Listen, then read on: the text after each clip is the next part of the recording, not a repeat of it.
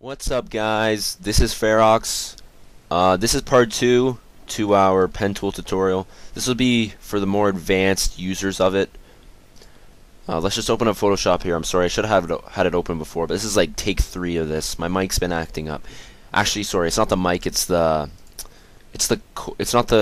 extension cord. I have an extension cord for it, so I need to get a new one.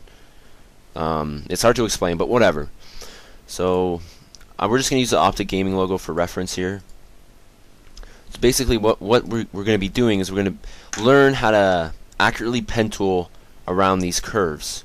Everybody's like, oh, just use a magic wand tool, man. It's easy, you know, and then you right click it, make path or whatever, and then you put it into Cinema 4D. But it's not as accurate. This is probably the most accurate way you can get a logo. It takes longer because you might need to make some adjustments, which have to go back, you know, stuff like that.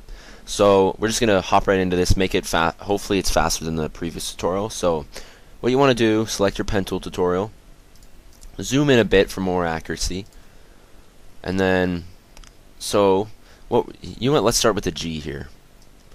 So we're just gonna start here. Hold down Shift and click for that perfectly straight line, as we discussed in the previous tutorial. And okay, so now we get to this curve, and you're like, Ferox, what the hell do I do now, right? So, hold down Control and click anywhere. That basically ends this path. Now you can reconnect it with, if you want to do something else, but what we're going to do here, I'm going to show you. We're going to make these guide points, which will help you along curves. This even works with, you can pen tool circles with this too, if you really wanted. So what you want to do is click there, and now Control click, and see how it's like an X? I call them guide points. I don't know what they're supposed to be called, but we're just going to do that all along the curve. The more guide points you have, the more accurate the logo will be, or whatever you're pen tooling. So now we get back, and you can see it begins a straight line again.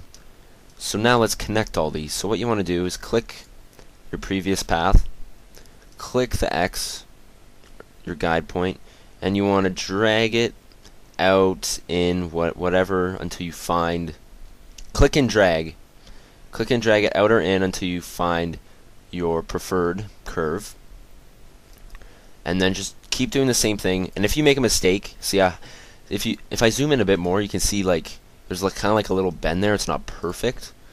That will always make sure to change that, because it will look sloppy when you bring it into Cinema 4D.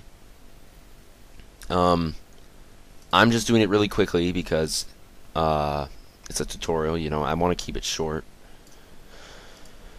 So yeah, I think you guys basically get the point.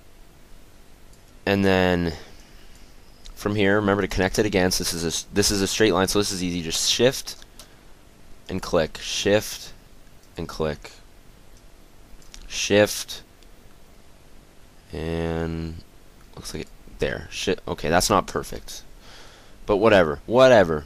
So I'm pretty sure you guys basically get the idea. And once you pen tool around the whole logo, you can edit it the way you want it. You know, you can bring it into Cinema 4D, just make it 2D. Just edit how you want it. If you want to know how to bring it into Cinema 4D, I will leave a link on the screen somewhere. You guys can go click that, and it will send you straight to the Cinema 4D part of it. So I will see you guys later, and I hope you guys enjoyed this. Be sure to post tutorial suggestions below. And yeah, peace.